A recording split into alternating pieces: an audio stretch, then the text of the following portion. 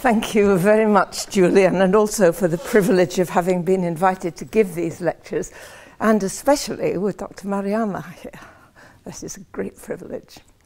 And now, after all that stuff about no PowerPoint and no notes, I've forgotten what I'm going to say, but we will start off. Right, well, I suppose I should begin with the story so far, a brief summary of what I did last time. In the 19th century, and I was going back to the 19th century debate, the conservatives who said that women were appropriately placed in their legal position, and their legal position was in the power of their husbands, roughly speaking, the conservatives who argued for that said it was suited to the natures of the sexes, because the sexes were different in every possible respect, from the crown of their heads to the soles of their feet, to the constitution of their brain and their sinews, and men were stronger in every shape, intellectual, nervous, physical, full of more energy. And they used that to justify the position of women. Now, what I argued in the last lecture was that although they were talking about the characters of the sexes, it was in a sense intuitively reasonable, because obviously if you have a female mammal with highly dependent young, that female mammal is going to have a rather different role in life from the male mammal who is assisting her. And it looks as though from very early in our species, the males assisted the females in the rearing of offspring. But what we were asking about, and what John Stuart Mill very specifically said he was asking about, was the laws which framed these two sexes. And he said that they simply put the women in the power of men. And it was the laws he was objecting to, nothing about the natural situation of the sexes. And if you unpick those laws, it looks as though the only kind of coherent justification that can be given for them is that men should be able to keep an eye on the offspring. Men should know whose children are which, and you can't do that if women are on the loose. So, at some point in our history, very early on, these external social pressures and laws cemented this inferiority of women and this subjection to the power of men. That was what I was talking about last time. This time I want to go on to this business of how different the sexes are in character, because that subject has not gone away and shows not the slightest sign of going away. Now, as I was saying last time, James Fitzjames Stephen, who is our standard conservative for the 19th century, oh, sorry, just one bit about the story so far, this shifting landscape. The situation is obviously entirely different now from the way it was in the 19th century, and even more different from earlier, because we've had massive technological changes which have altered the whole pattern of work and also taken an enormous load off the domestic chores, which even a couple of generations ago completely dominated the lives of most women. And also, we've had this massive change in reproductive technology, which means that we have contraception that separated sex from procreation. We have DNA testing, which means you can establish paternity without keeping women in chains. And we have had this extraordinary business of IVF and all the rest of them, which mean that we can mix up parentage. And we have the extraordinary problem of how to decide whose children are which, because it isn't just a case of a couple anymore. And in the process of giving women more emancipation and recognizing them as equal beings, we've also begun to give children rights as well. And if the more people who have rights, the more complicated it is to decide how to balance them all. There was a great deal to be said for traditional patriarchy in that it kept the women and children in order. It meant it was a much less complicated social structure. But we are way beyond that now. Now, the difference in character of the sexes, if there is any. James Fitzjames Stephen said completely different. Mill, who was a philosopher of science, said we can't tell how different they were because women have been kept in systematically different environments through the whole of their upbringing. Now, that was the way things were, and Mill was working at a time when the social sciences were just getting underway. People were beginning to think that humanity could be investigated in the same way as other kinds of science. Mill thought that the sexes probably were rather different, but his official position was, we don't know. Now, what happened after that was rather interesting, because we went in, after the First World War, we went into a phase when, for fairly obvious psychological reasons, there was a great resistance to studying humanity in certain ways, especially from a biological point of view, as a response to racism. And in 1973, it was still going on, there was a statement put out, and this was about race, not sex. There was I think it was called Manifesto Against Racism or something. It was an advertisement taken out in the New York Times, signed by 1,000 academics from American institutions, stating boldly, all human beings are endowed with equal intelligence, and denouncing as pernicious and socially destructive, unscientific and pernicious, socially pernicious, any investigations into these matters. So we were in the middle, in the 70s, the late 60s and 70s, when feminism was getting going, of a general idea that the whole of the differences between people were socially induced and therefore could be blamed on society, not attributed to the fundamental natures of them. This was a very strong position in the social sciences for a long time. But in the meantime, to go back to sex rather than race, we'd also been doing a lot of investigations which were simply not possible in Mill's time. We were finding out about hormones and their effects on character, considerable. But also we had this terrible business of the onset of sociobiology, which turned eventually into evolutionary psychology. And this was horrifying to a lot of feminists and a lot of the left wing in general, because it seemed to go even worse than Mill, right back to Stephen. It said the sexes really are radically different because they have been subjected to different selective pressures in the process of evolution. Animals are subjected to different pressures. We know that, different species diversify and so on.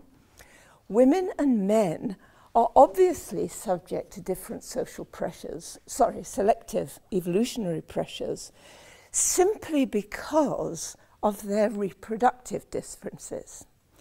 Now, Darwin said that as soon as you start to understand how creatures work, as soon as creatures develop what we might call psychology and emotion and all that sort of thing, the emotions they develop are going to be as relevant to which of them are reproductively successful and leave progeny as any other aspect of them, like the length of their leg or the colour of their fur or anything. And he pointed out, well, it has been pointed out since, obviously, in a lot of species, males and females are going to be subjected to different social pressures because, especially in mammals, but not only in mammals, the females are going to have to nurture these children. A woman breeding flat out can only have one child a year at maximum, on average, whereas a male who breeds at maximum is going to be able to have an awful lot of children every year if he's good enough at attracting females and keeping other males off. Now, this is going to give the sexes different selection pressures. Now, it varies with species. If you're an elephant seal, where the female does all the looking after of the offspring. The males have nothing to do except go out and fight each other and get bigger and bigger and more fierce and have bloody battles all over the place. Our species is obviously not like that. One of the indications of that is our great similarity of size. The elephant seals have huge differential size. So males have obviously had to cooperate with females in our species for most of our history, but still, there is still this difference of opportunity. A female cannot have more than a certain number of children. A male can. So even if he's got to put his resources into bringing up his wife's children, he can always possibly get some more on the side, which may be brought up by the woman on her own, or may be brought up by some other cuckolded male who thinks that the children are his. And this has given, according to evolutionary psychology, radically different pressures for the development of the sexes, and in particular, given them very different kinds of, for instance, has given them very different kinds of emotions, particularly the emotions of sexual jealousy, because the idea is that both sexes are capable of intense jealousy.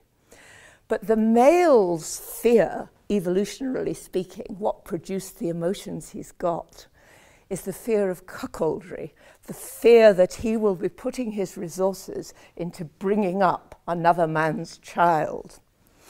Whereas the female's fear, according to this kind of theory, is that she will be deserted once she's got the children. She'll be left by the man who goes off and has children with another woman.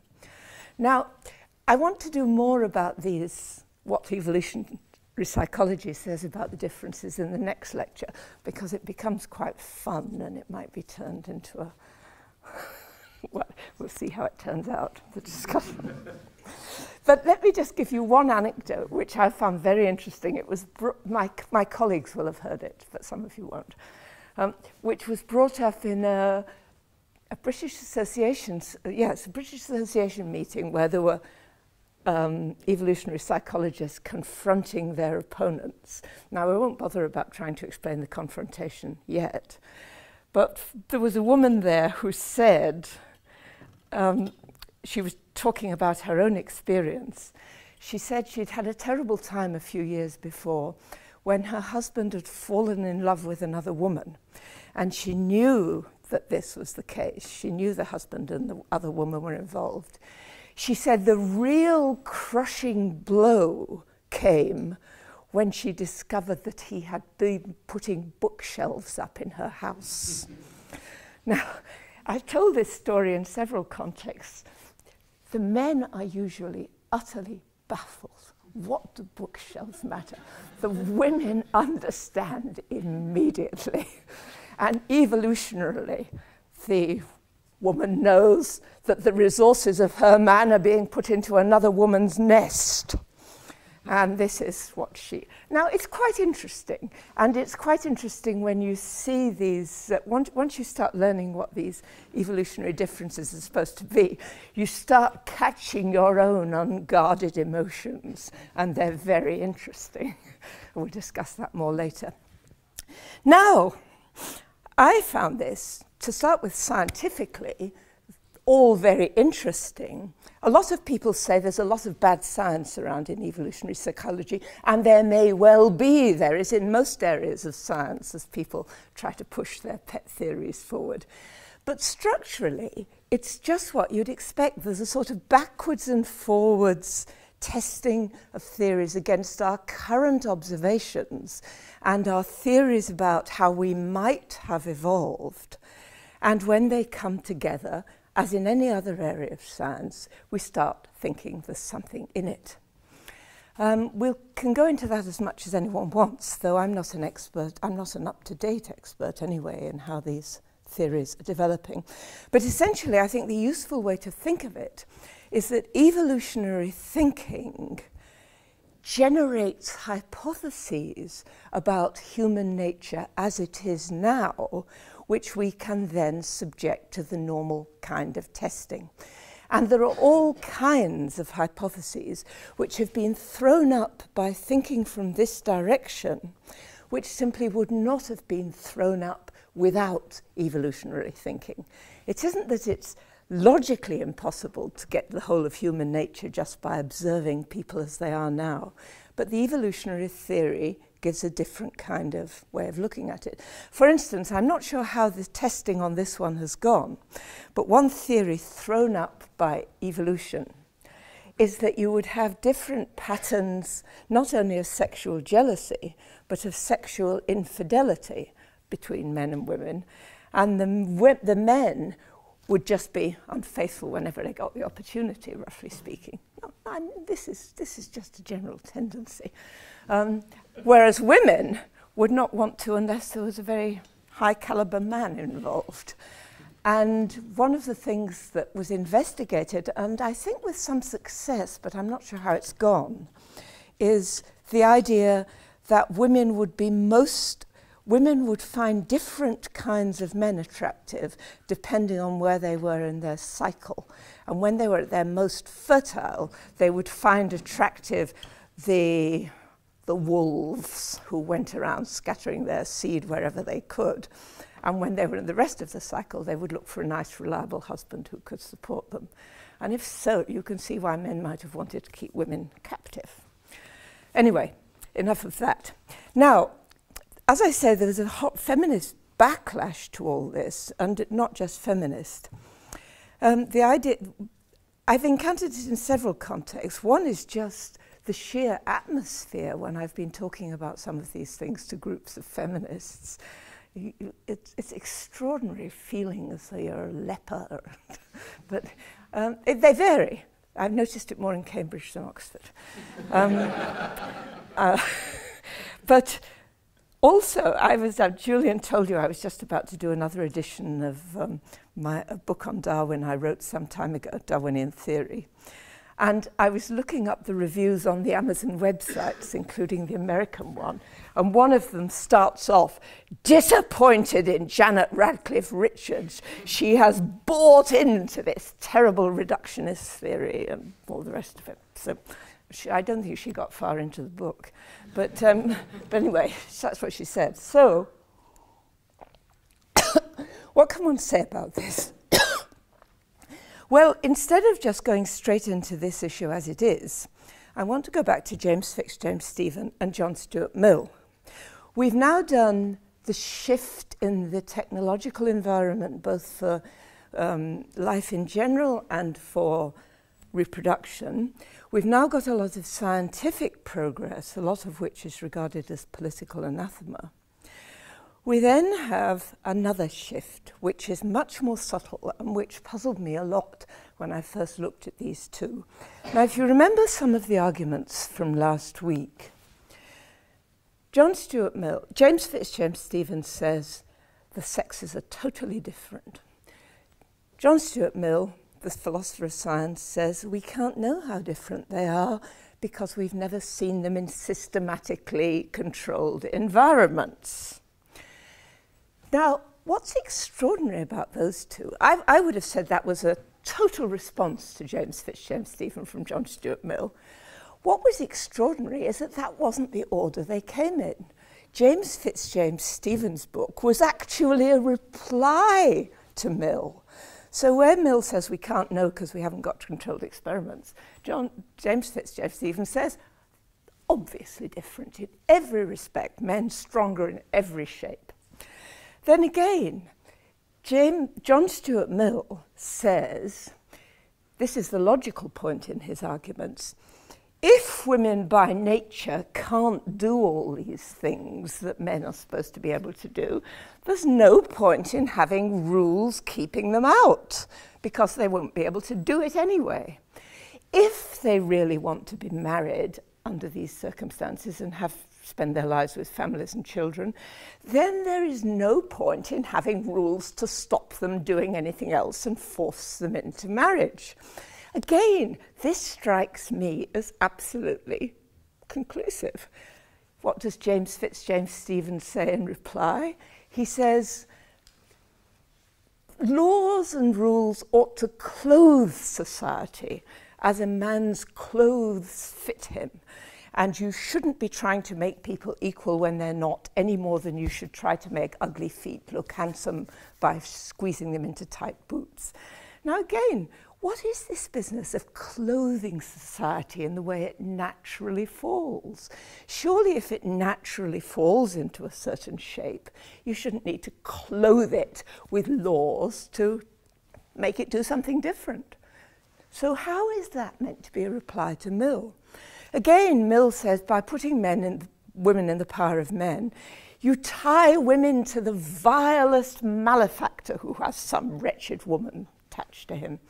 James Stephen says, well, of course a man should not be able to beat his wife if he disobeys him, but, you know, that's a sort of detail, that's ground for separation. And we saw what separation involved last week. Well, now what exactly is going on? Because one of the important aspects of practical philosophy, these two seem to me to be passing each other like ships in the night. They didn't seem to engage at all.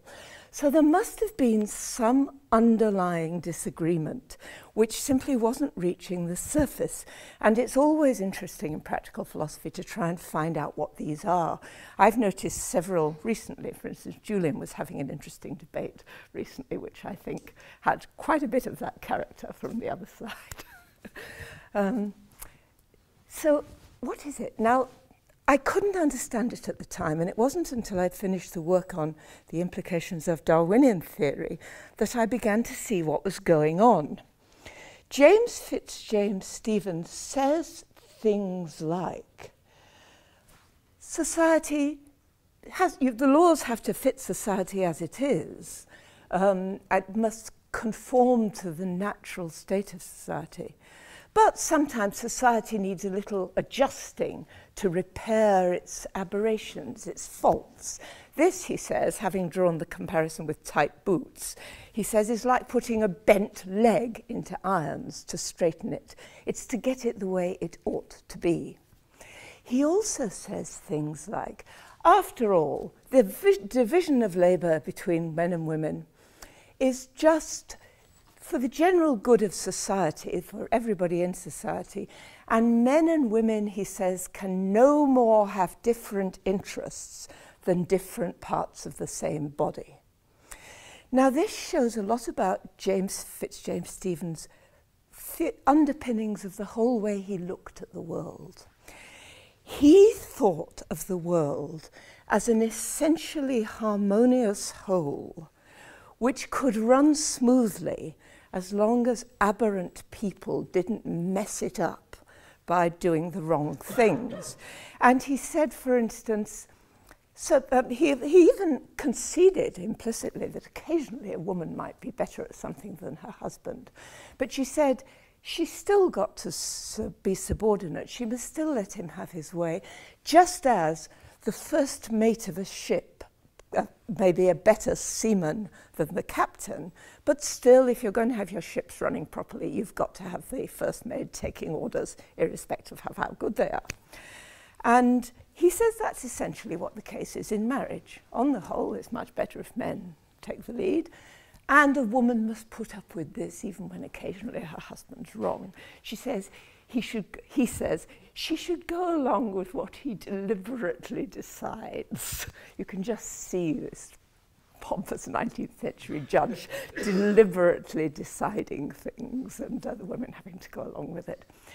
Now, it's interesting because they were aware in the 19th century that there was a division between liberals and conservatives in their general approach to how society worked. And the way it was described then was the difference between a kind of mechanistic view of society and an organic view of society. Now, I think the best way to explain this organic view of society is the belief that the world had a moral underpinning in its structure, and we had to go along with that. And in fact, the mechanistic view, on the other hand, thought that the world had to be got into shape by devices done by us. It wasn't that we went along with the world. We should try to make the world conform with the way we thought that we thought it should be. And this, of course, was part of the difference between the utilitarians and their opponents. The utilitarians didn't think the world was naturally good. They thought we had to put in structures to make it better. Now, it's interesting that we have a very deep background culturally about a world which has an underlying moral order and which only goes wrong when people do things they shouldn't. For instance, the Judaic tradition. God didn't actually create the world, he put it into order. The earth was without form and void. And God came in and started separating things into definable shapes. And then God gave a whole lot of rules about what you should do within this world. And if you didn't do it, you got into trouble with fire and brimstone and being thrown out of the Garden of Eden and all the rest of it. It's our fault. The world was essentially good. God saw that it was good. And we mucked it up. Our forebears did, and we're stuck with original sin ever since. Then there was also the Greek tradition, and this was very different, but it also had a moral order. And here I'm going to bungle into rotten scholarship about Aristotle et al., but never mind, I'm just trying to make a suggestion about how we think still. If you think about the Aristotelian universe, which got incorporated in Christianity rather uneasily because it doesn't fit the Judaic idea.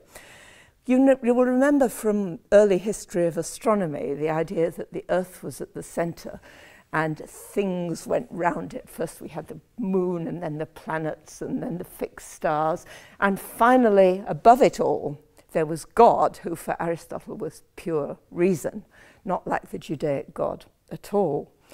But the interesting thing about people say that Copernicus messed things up by taking the Earth out of its central position and making us less important because the Earth was out of its central position. But there was no idea that the traditional view, especially if you see it in Dante, for instance, is not that there's anything good about being in the center. Being in the center is the very worst place, the lowest circle of hell. And you get better and better, roughly speaking, as you go up. And Christianity, interestingly, filled in the gap between humans, who were quite a long way up the great chain of being, and God right at the top with 9 orders of angels. I've never yet found a medievalist who can tell me whether the 9 orders of angels were just an intellectual filling in of the great chain of being, but they look to me as though they probably were. Now, if you have a belief in a world which has a natural order, it will make you think about how to understand that world in a particular way. And I think essentially this is what James Fitzjames Stephen was doing. Now, it certainly happened with the explicitly religious people, but a lot of the people in the 19th century were religious even though they didn't bring it into their political arguments. And I think James Fitzjames Stephen's idea was essentially, we know just intuitively in the nature of things that men and women ought by nature to occupy a particular position. We know that this must be conducive to harmony and a good thing, because the world was divinely created and morally structured. Therefore, it follows that the sexes must have been constructed to fit harmoniously into this way. It's a perfectly recognizable bit of reasoning of a scientific structure. You know some bits and you fit in the others. And I think this is essentially what was going on. Now, I'm going to come back to that later and in the last lecture. But for now, let me just contrast this with what happened later when Darwin came along. Because there had been lots of ideas of evolution before Darwin.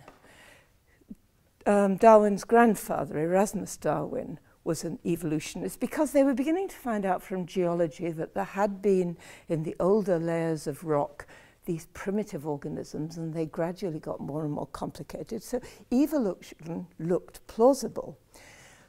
But nobody could think of a mechanism by which it worked scientifically.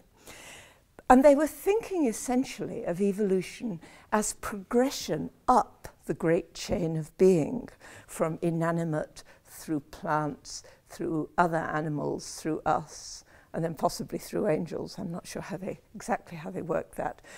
But they were essentially thinking of evolution that way.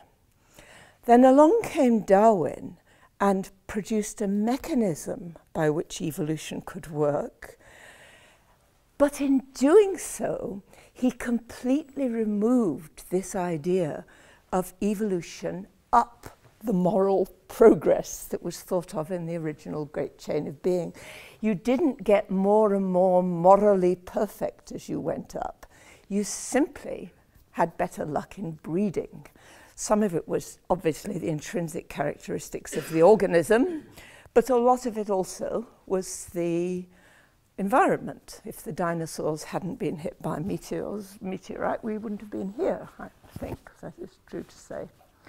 So Darwin produced a mechanism, natural selection, by which evolution could be explained, but it turned evolution into a totally different kind of thing, which wasn't the intuitive progression up the great chain of being. Or rather, even if it was to some extent, it always had to be simplicity to complexity, though it could always be also be the other way around, but you couldn't start with complexity. It had nothing to do with the moral standing of the creatures who evolved. And after all, it's not so many years since we were all frightened of a nuclear winter in which the human race would be exterminated and what would be left would be cockroaches. Those would be the successful things in the Darwinian competition then. Nothing like great chain of being.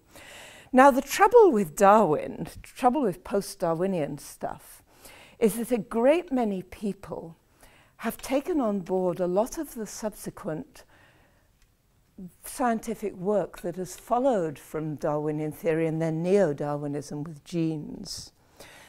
But they haven't noticed that it doesn't have any of the implications which understanding the nature of things used to have.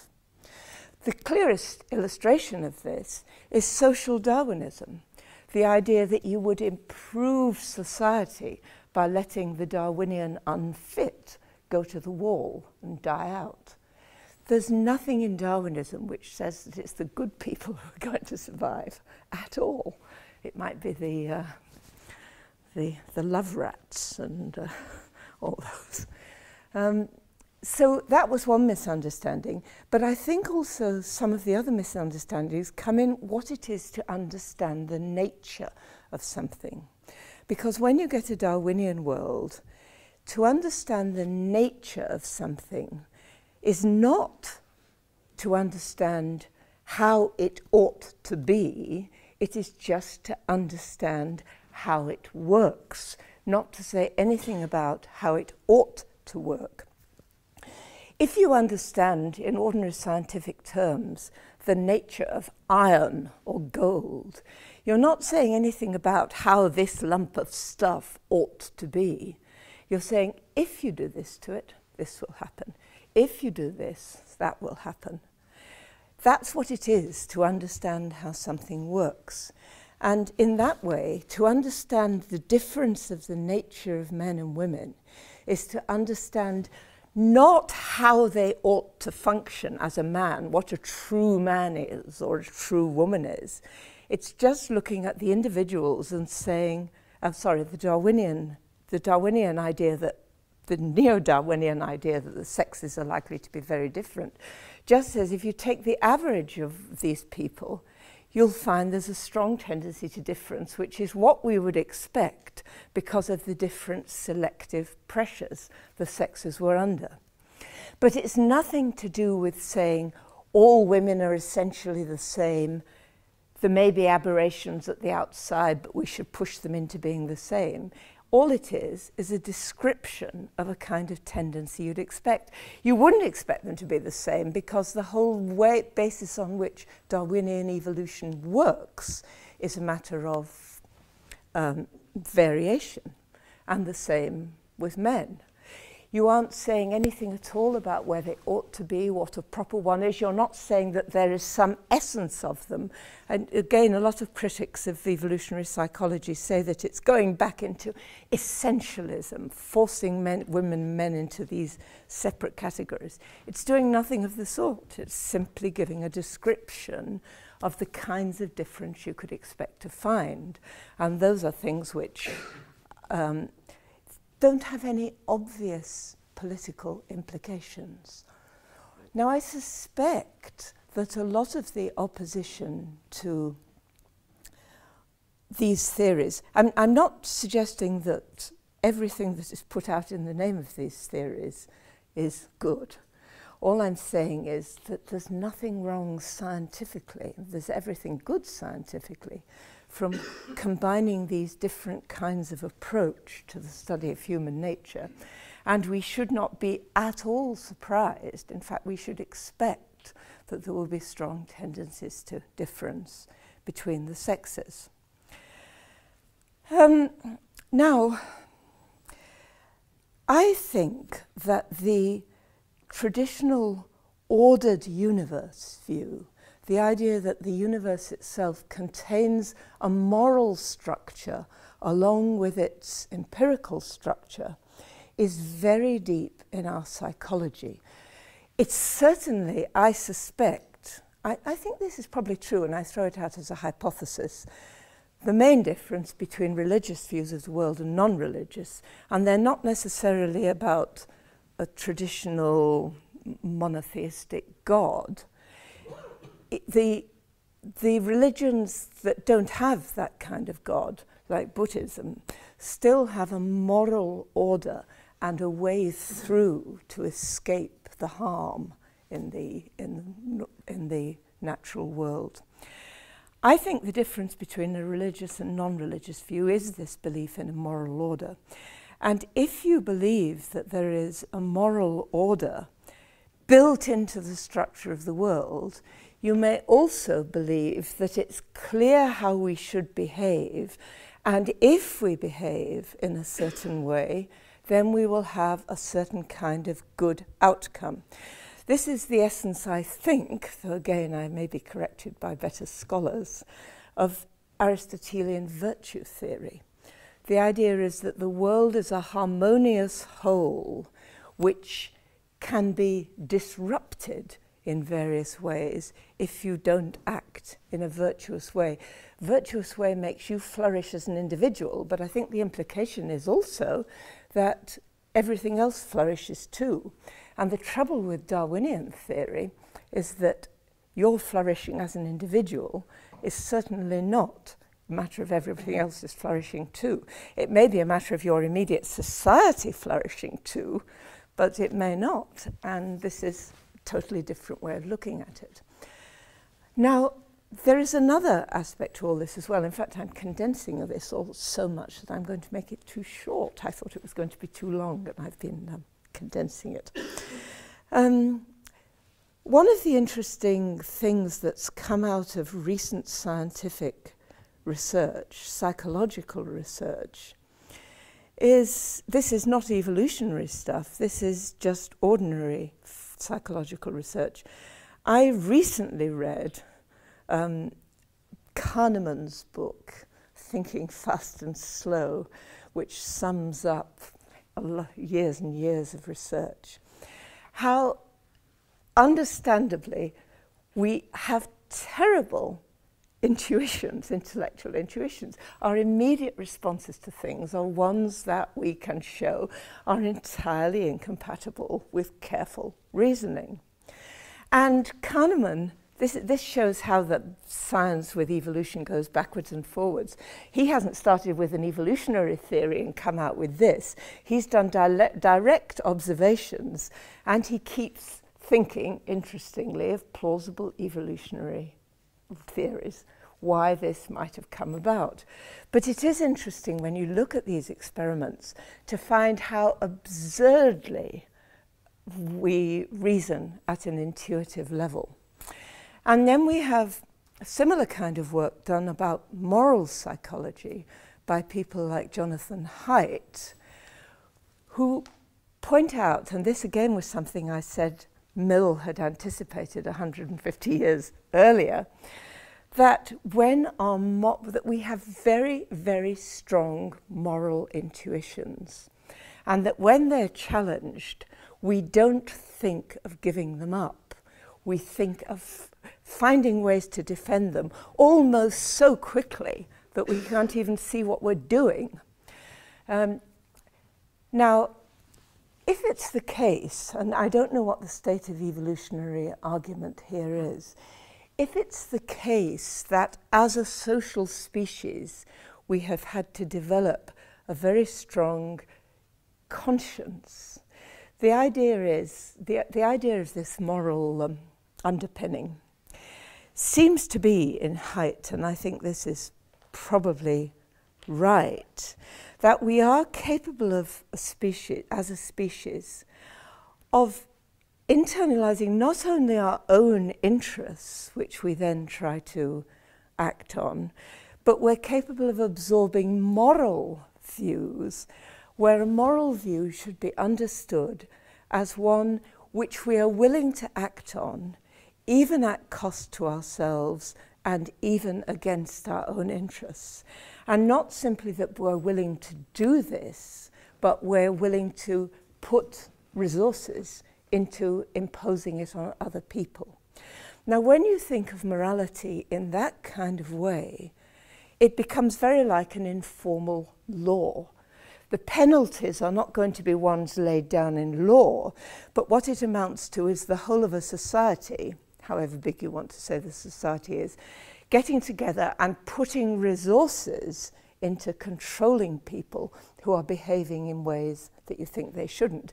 And if you have a strong conscience, you will put these resources into controlling yourself as well and making yourself go along with these moral views. Now, people obviously vary a lot in how deep their consciences are. Some will never do what they think is wrong, which they're convinced is wrong. Some people will only act according to what they think is right when other people are watching. Other people will just get away with doing what they recognize as being wrong, whatever the other people are doing. There's also considerable variation, obviously, in people's moral standards between different societies. Again, I don't know how variable these are. It's said that there are common ones underlying all societies, and I don't know what the state of research there is.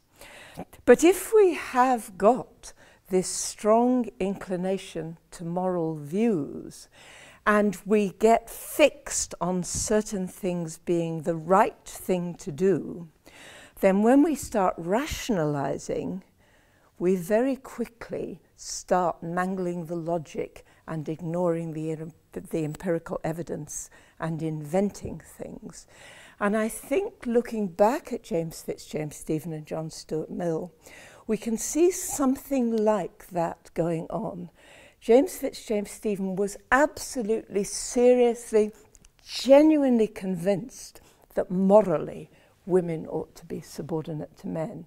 He hadn't gone back into thinking through the logic of why the differentiating structures should take the form they did, but he clearly was absolutely convinced that this was the case. And he presumed that the right action would produce the right kind of outcome. Therefore, he believed that the world was constructed in such a way as to make these things fit together. In other words, he was adjusting the belief about the natures of men and women rather against everybody's observation, because nobody really thought, even in the 19th century, that all women were passive and useless, and all men wanted competent wives. They just wanted the competent wives to focus their efforts on the interests of the men.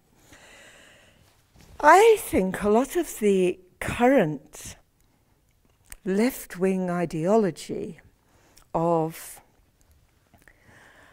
both the general left and the feminist left is somehow, this is an empirical hypothesis and it may be wrong, but it seems to me that it's somehow still caught up in a lot of these ideas of a morally ordered universe, which in theory it doesn't accept. It shows in all kinds of contexts. It shows, for instance, in a lot of the deep green climatology debate. The idea is that we have upset the balance of nature, and we've got to reform ourselves to put it right. It's an interesting aspect of the debate between the geoengineering approach to climate and the idea that we should all stop being so wasteful with resources and live in a much simpler way. There are obviously a lot of empirical questions there about whether geoengineering would work and whether refraining from producing carbon would work. But quite apart from those, I am sure there is in the depth of we have upset the balance of nature an idea that we have done something wrong which has upset what should be the case, and that we ought to reform our moral selves rather than start messing around even more with the structure of the world. Incidentally, that whole business of messing around, interfering, is a kind of vocabulary you wouldn't even use unless you thought there was a moral structure to be interfered with.